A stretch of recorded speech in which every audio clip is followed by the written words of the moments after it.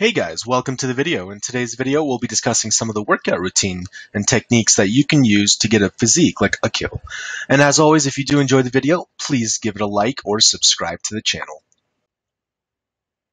Just a quick note before we get started. The purpose of this video is to cover the type of workout you should be performing.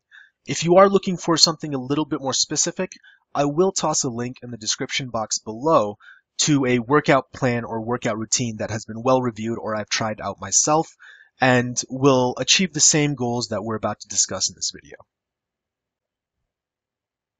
All right, so the main goals we're going to have is to get that ripped six-pack abs type of look. And that's done primarily by building muscle so that when you get to a low body fat percentage, you have that toned look. And that's going to get you that six pack, the toned arms, and the angular face, all the aesthetics that we're trying to go for here.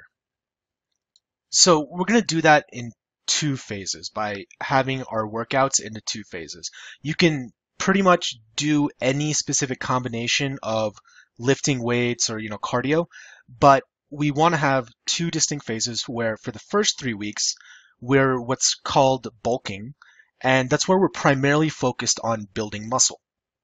We're going to be lifting weights 3 to 5 times per week and really focused on, adding strength, making sure that we're lifting more weight for all our exercises, going in there trying to improve, our strength, agility, performance.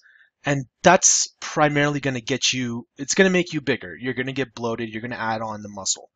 And then after 3 weeks of that, you want to switch to a cutting phase. And cutting is essentially the opposite of bulking. This is where we're trying to focus on burning fat and getting leaner, thinner, lowering our body fat percentage, and getting to that more ripped look. So 3 weeks of cutting, and during the cutting phase, you are going to want to still lift weights, and you're going to want to lift hard. You're going to want to lift the same way you did during bulking, but on top of lifting weights, you're going to add in cardio.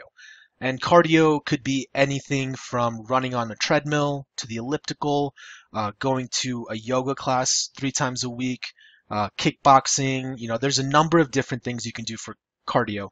But adding 20 to 30 minutes of cardio 3 to 5 times per week is essentially going to keep your heart rate elevated. It's going to burn some extra calories and, just get you to start focusing on losing body fat. And alternating between these two phases is the key to getting that ripped look. So again, 3 weeks and 3 weeks, that's also not something that's set in stone. If you are starting off pretty skinny or from a lower weight without too much muscle mass, you can always extend that bulking phase to 6 to 8 weeks and then switch back to cutting. Or if you're already at a high body fat percentage, you can start by cutting for 3 to 6 weeks and then switch to the bulking phase once you've lost a little bit of weight. So it needs to be kind of tailored to you, but at the end of the day, achieving a low body fat percentage while having some muscle mass results from alternating between these two phases.